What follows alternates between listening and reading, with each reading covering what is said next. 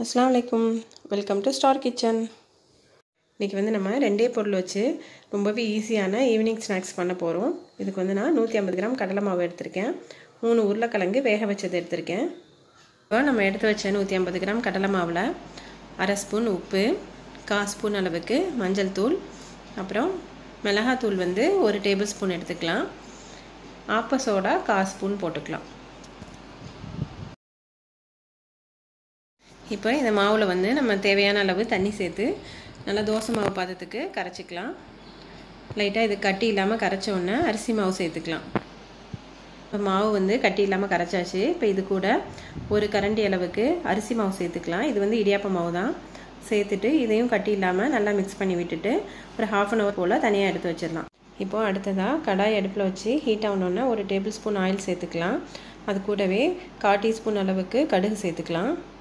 கடுகு பொரிஞ்சோனே 1/4 டீஸ்பூன் அளவுக்கு ஜீரகம், 1 கொத்து கருவேப்பிலை சேர்த்துக்கலாம். அடுத்ததா 1 டீஸ்பூன் அளவுக்கு கடலைப்பருப்பு சேர்த்துக்கலாம்.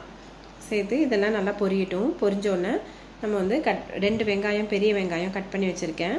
அதையும் இது கூட சேர்த்து நல்லா வதக்கிக்கலாம்.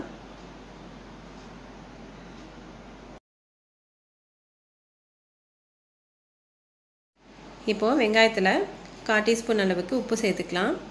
1/4 டீஸ்பூன் அளவுக்கு மஞ்சள் தூள் சேர்த்துடலாம். மிளகாய் தூள் வந்து 1 டீஸ்பூன் அளவுக்கு மிளகாய் தூள் சேர்த்து நல்லா மிக்ஸ் பண்ணி விட்டுறலாம். வெங்காயம் வந்து நல்லா ஹாஃப் குக் ஆகிற வரைக்கும் நல்லா வதக்கிக்கலாம். இது வந்து நம்ம உப்பெல்லாம் சேர்த்ததுனால சீக்கிரமா வதங்கிடும்.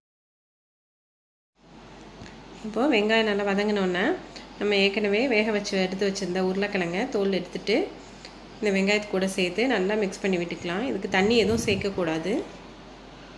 பாருங்க, நல்லா இந்த மாதிரி பதத்துக்கு நல்லா கெட்டியாக இருக்கணும்.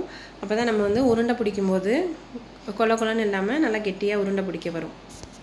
இப்போ நமக்கு வந்து மசாலா ரெடி ஆயிடுச்சு. இந்த மசாலா வந்து நம்ம வேறு பவுலுக்கு ட்ரான்ஸ்ஃபர் பண்ணிவிட்டு நல்லா ஆற வச்சிடலாம். நல்லா ஆறினோடனே இந்த மாதிரி சின்ன சின்ன உருண்டைகளாக போட்டு தனியாக எடுத்து வச்சிடலாம். நம்ம இந்த மாதிரி ரெடி பண்ண மசாலா உருண்டையை இந்த மாவில் வந்து இந்த மாதிரி நல்லா டிப் பண்ணி நம்ம இந்த ஆயிலில் போட்டு பொரிச்சு எடுத்துக்கலாம். இப்போ நம்ம கடாய் அடுப்பில் வச்சு ஆயில் ஊற்றி நல்லா ஹீட் பண்ணிக்கலாம். இப்போ ஆயில் வந்து நல்லா ஹீட் ஆயிடுச்சு. அடுப்பு வந்து மீடியம் ஃப்ளேமில் வச்சுட்டு நம்ம ஒரு மசாலா உருண்டையாக எடுத்து நம்ம மாவில் டிப் பண்ணி ஆயிலில் போட்டு பொரிச்சு எடுத்துடலாம். நமக்கு வந்து ரொம்பவே டேஸ்டியான ரொம்ப ஈஸியான போண்டா வந்து நமக்கு வீட்டில் ரெடி பண்ணியாச்சு.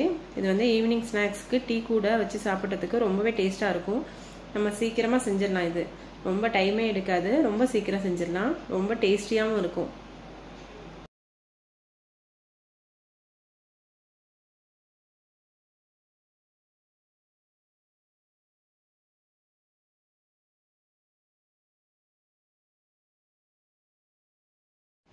பாருங்க, ரொம்ப ரொம்ப டேஸ்டியான போண்டா வந்து நமக்கு வீட்டிலேயே ரெடி பண்ணியாச்சு. இது வந்து லாக்டவுன் டயத்தில் நம்ம வந்து வீட்டில் இருக்கிற பொருளை வச்சு டக்குன்னு செஞ்சிடலாம்.